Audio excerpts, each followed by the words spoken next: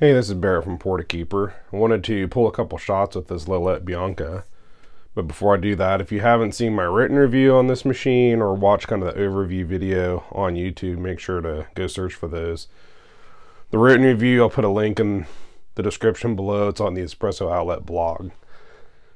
So this morning, I was dialing in this Atom 60. I'm having a little bit of a struggle getting it perfect, but we're going to see what happens. So I'm going to use the bottomless portafilter that came with the machine. One thing I'm not too wild about, and I've said it comes pretty much turnkey, I really like a VST basket. This is not. This is the stock basket that came with the machine. So if you're going to upgrade something, that would be my recommendation, is something that I would probably upgrade. But this one does pretty good. Let's tear that out and let's try to grind 18 grams of beans. Well, we're gonna go over 18. Right about 19. Let me dump a little bit.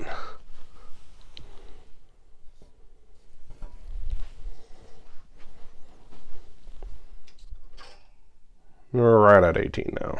So I like to give it a little tamp. And then this is the tamper that came with the machine. It's a really great tamper. It's oversized. It's 58.55 millimeters, so it's a big stainless steel tamper.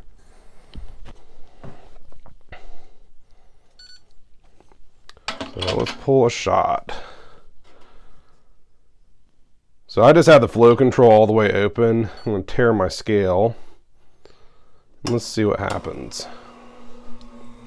Oh, had a little bit of a spray. I'm really fighting this Atom 60.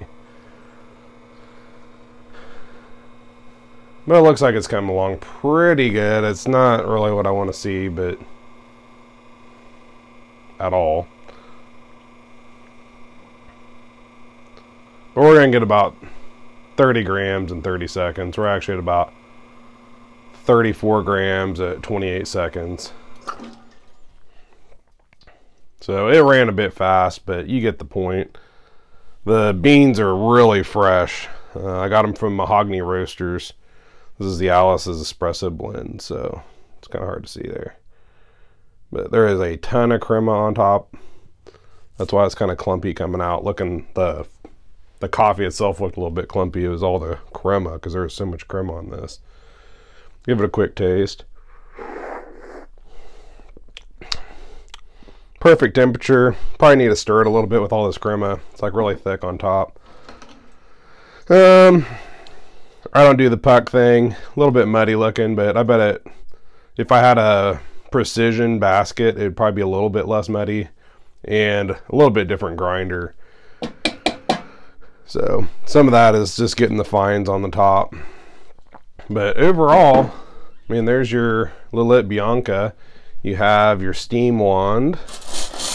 I don't do much milk drinks. And then you also have your hot water.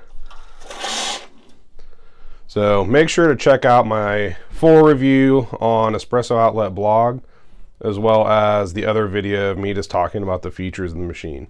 Thanks for watching.